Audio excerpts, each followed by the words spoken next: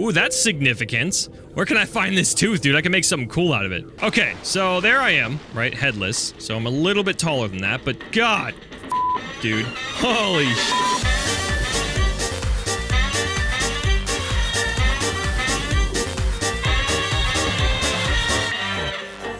What's up, everybody? I'm IGP, and welcome back to Subnautica. We're in the Lost River. This place has gotten quite a few updates, and I know I'm late to some of this stuff. You might already know what has been added, but I figured I'd show it off to you guys because maybe a lot of you haven't seen it. And it's exciting to me because, as you guys know, the Lost River is my favorite biome in the game, and I think will be forever. There is a new skull that we're going to take a look at, a new canyon. The place has been sculpted out a bit more. The disease research facility has been updated as well, and there is another Precursor Cache. It's going to be a fun time. I hope you guys are going to enjoy the video, and of course, if you're still enjoying the series, let me know in the comment section below. So we're actually going to head over to the disease research facility first, because we want to see those updates.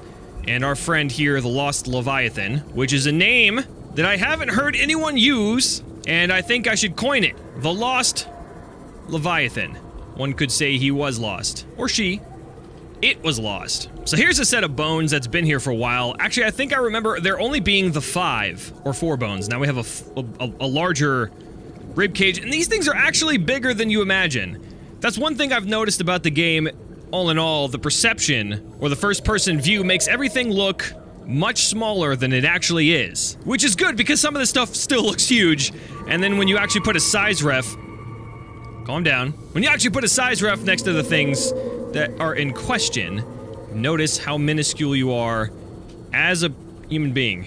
I think I'm a human. So this is a first sight, a new skull. There's a ton of bones around in the Lost River now, and I'll show them all to you, but this is a sea dragon.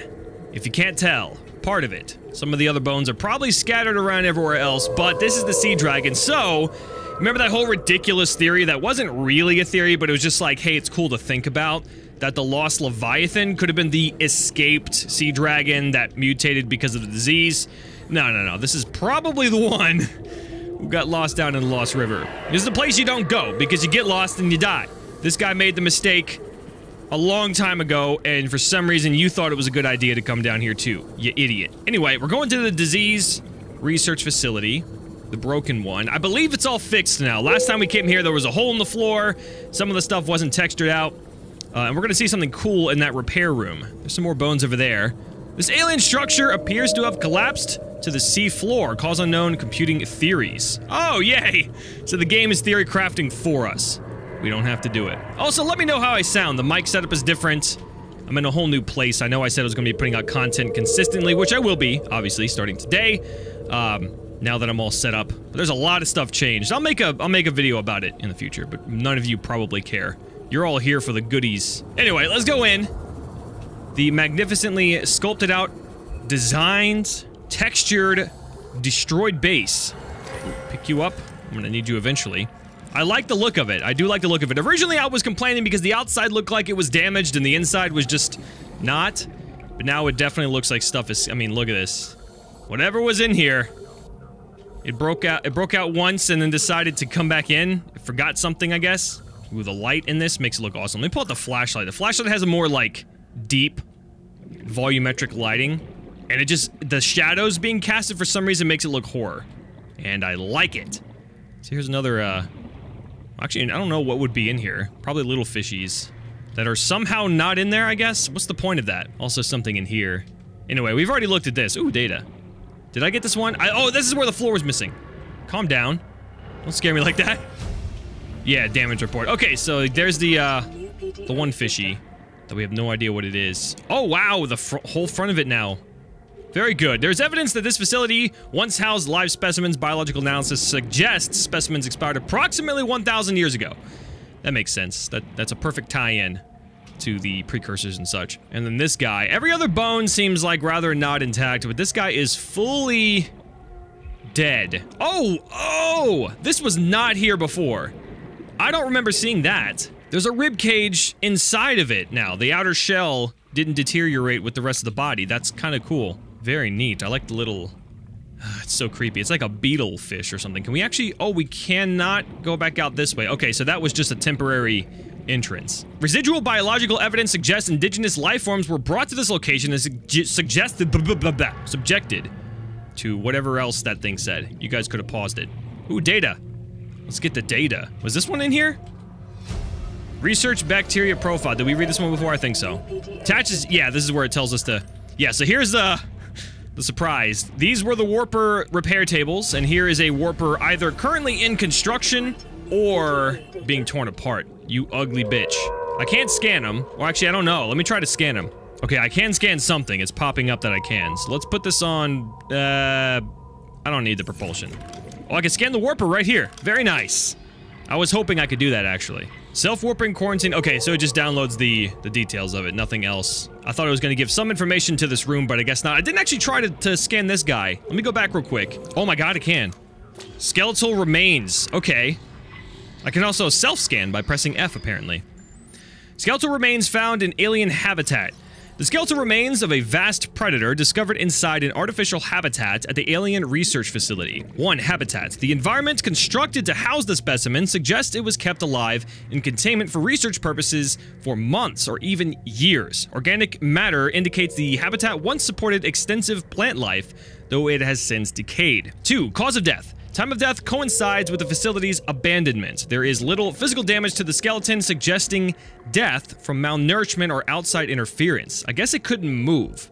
It doesn't look like it was very mobile. It looked genetically malformed. 3. Biology. While it shares some skeletal traits with the biter, this fossilized specimen is significantly larger and features unusual forearms, more in common with the sea dragon. It matches no living species encountered so far, indicating that it either faced extinction in the past 1,000 years or evolved beyond recognition. So this could be a product of the Karar mutating.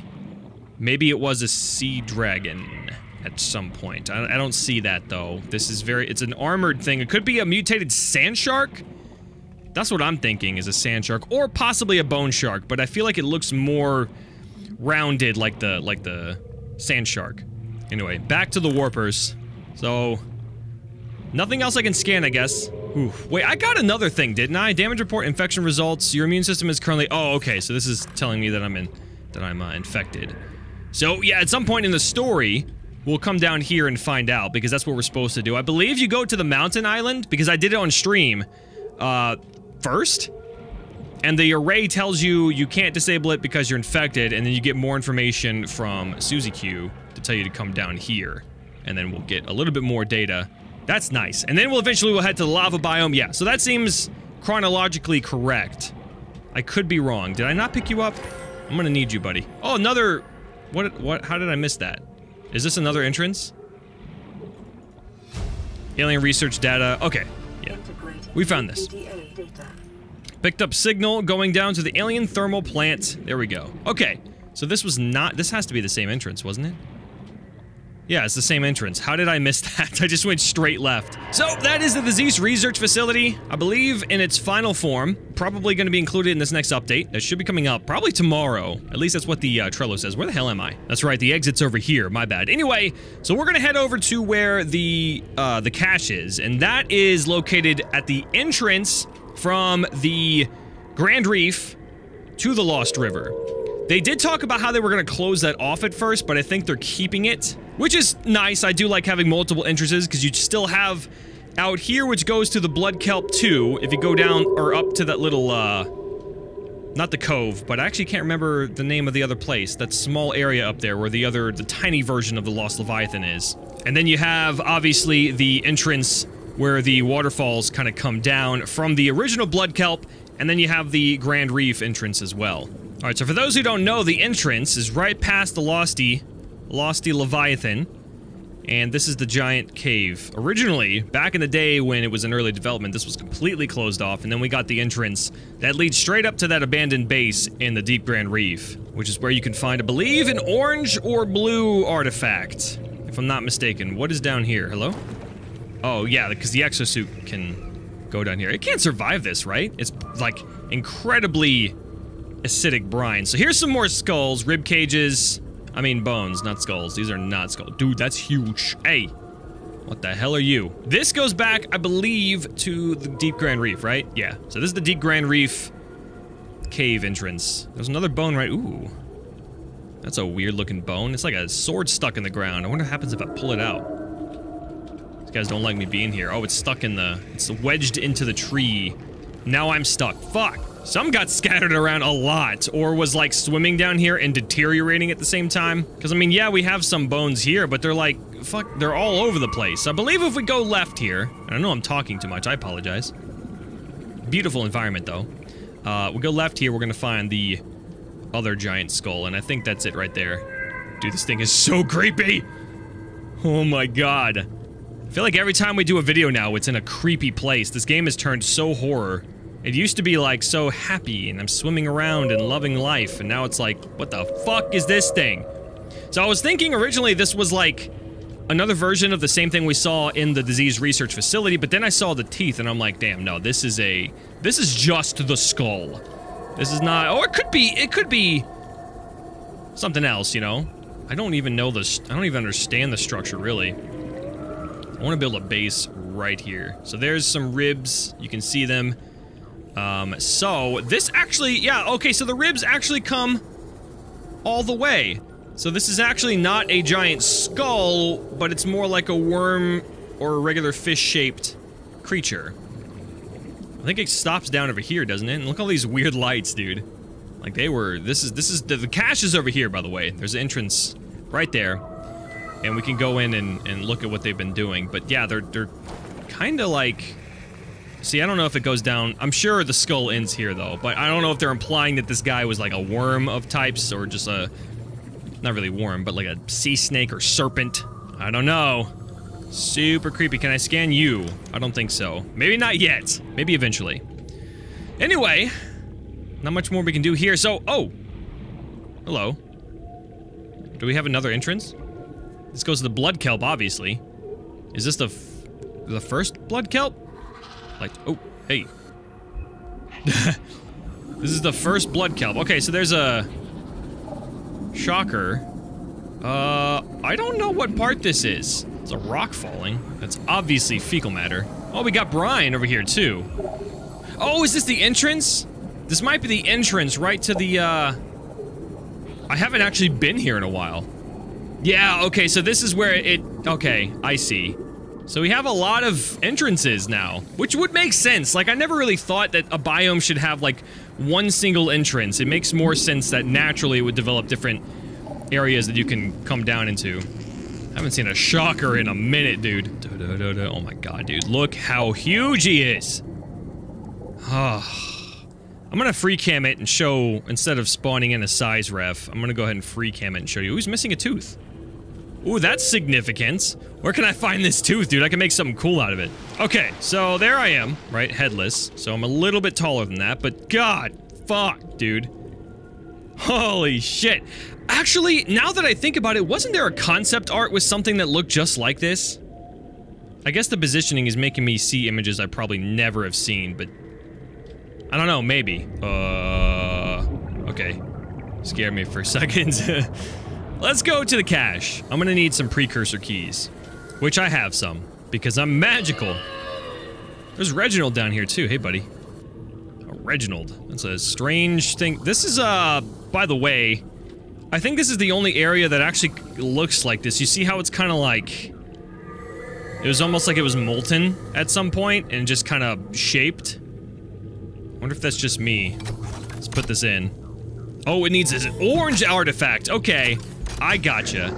And I think you find the orange or blue one in that abandoned base down there. But, oh yeah, here we go. So this is the research cache. It doesn't look like there's a data terminal. But we can assume that they were doing some kind of research here. This is obviously the warper repair table, but I guess they're using it to imply, you know, a research table. We have microscopes and... Holy crap. Okay, collecting fecal matter and studying it. I understand. You gotta do that, dude. Someone's gotta do it. We've got bones. Okay, so this is where the missing bones went. What the f... Okay, that's part of a rib. I gotcha. I was like, it looks like a hook that you would, like, put on your hand and hurt somebody with. Another one of these things. I was told I can move this, so let me actually try that. Can I move that? Yes, I can. I can move it. Does it do anything, though? I could probably take this and put it on my base, dude. Alright, so I got all these, which I will take. Can I cannot propulsion cannon that. Okay. Well then, this one's actually pretty tiny, and again, the inside looks like something molten. Like, this actually looks like the textures that are down in the lava zone. We're actually higher up than the disease research facility, too. So it's actually kind of weird. I guess this could have been a spout from the volcanic activity down, but I don't know! Oh, these lights, too. Hey, look, we got some spotlights. This guy is on display. He doesn't even look like he's being researched. It seriously looks like he's on some kind of, like, display in a museum. You see that? Like, everything is set up perfectly to illuminate it, so that way when you come up you can see it. The brine would do it enough, but they added extra? This is a fucking museum, dude. One could even say that the cache looks like a museum setup as well. Like, the research table could be there as something on display. You think? Maybe? Maybe? Right? See, like, all this is, hey, you walk by and you see it. I mean, what could they really be doing in this? This is all for looking. And then you can grab a specimen and look yourself kind of thing, and then this is like, you know, just here to show, hey, this is what the precursors used. I don't know. And then here's more displays. I don't know. There's no data terminal. Doesn't tell me anything about it. One could assume, right? One can make up theories. The game's already theory crafting. Why can't we? Anyway, so that is actually it of the Lost River.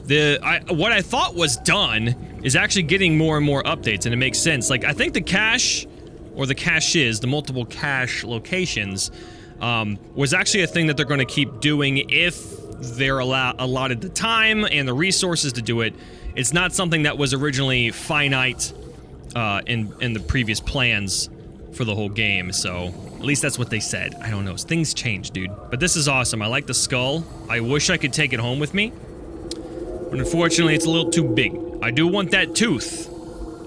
I want that tooth. Can I get in through that? Oh my god, it's so big. Anyway, yeah, so that is it. The update that's scheduled for tomorrow is actually supposed to be the primary research facility. However, I feel like it's going to be delayed because I checked on it again and there's not much going on change-wise. I'm hoping they're actually going to update it before I leave because I'm going to be out of town starting the 24th, so I'm hoping that something is going to happen so I can show you guys before I head out, because I won't be able to record anything while I'm gone. More than likely, I'll do my best, but it's gonna be a hard time. Anyway, thank you guys so much for watching. I hope you're still enjoying the series. If you are, be sure to hit that like button, let me know in the comment section below, and subscribe if you haven't already to keep up to date with all my latest videos. I love you guys, and I will see you in the next one.